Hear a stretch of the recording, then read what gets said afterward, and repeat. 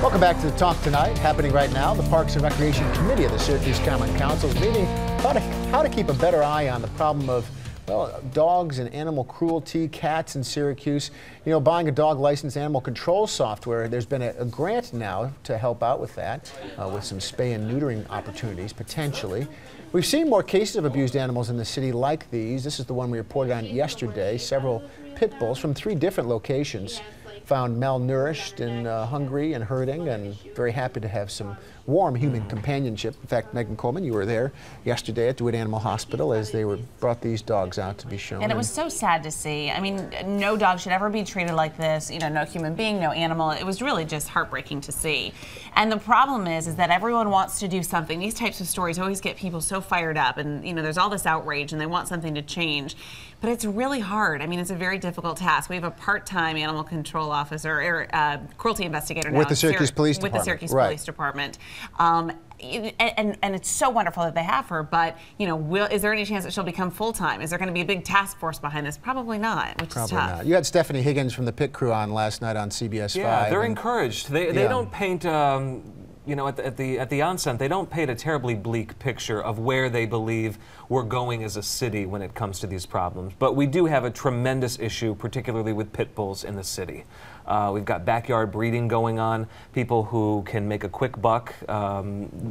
Likely, they're probably drug dealers as well, so they do this sort of on the side. You can sell a pit bull for $200 to somebody, and where is that dog winding up? Probably not in a great situation.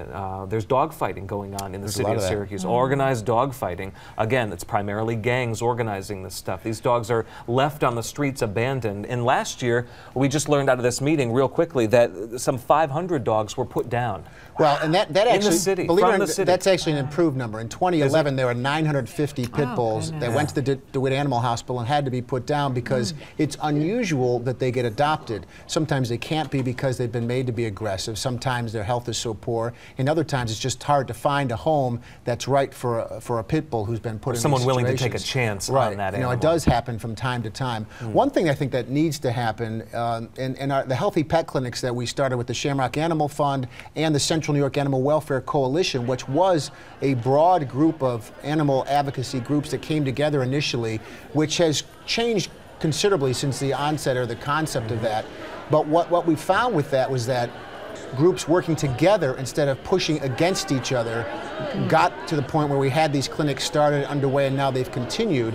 And I'm actually concerned with some of what I heard out of today's meeting and from the Animal Alliance of Greater Syracuse, where they're hypercritical of the SPCA and the work that they're doing there, that they don't feel like they're doing enough to investigate cases of animal cruelty. I think that's the wrong approach. The right approach would be get everybody to the table. It can't just be one group who thinks they have the answer. It's got to be all the groups. Otherwise, this is not going to be enough resources to get it done. And it can't be a turf war among the groups who are trying to do good. We'll get nowhere if that's how it's going to be. You know, the other interesting thing that came out of my conversation with the folks at the DeWitt Animal Hospital yesterday is they said that people are really scared to come forward. They know that these things are going on in their neighborhoods, in their backyards, in these garages next door to them, but they're so fearful of the people who live next door to them that they don't even want to come and speak out. Yeah, that is a shame, and it speaks directly to the quality of neighborhoods. If you're living in a nice suburb or a nice neighborhood in the city, you don't have dog fighting, you don't have as much animal cruelty. But if you get into poor neighborhoods, heavy rental properties, abandoned homes, the number spikes, and it becomes quite literally the tail wagging the dog wagging the tail. Both make it, each problem makes it worse. So it's no secret which corner pockets of the city are the most are feeling this the most acutely. Yeah, where the animals are feeling this. And the it's most relevant acutely. to quality of life for the animals and for people who live there too. The Talk Tonight.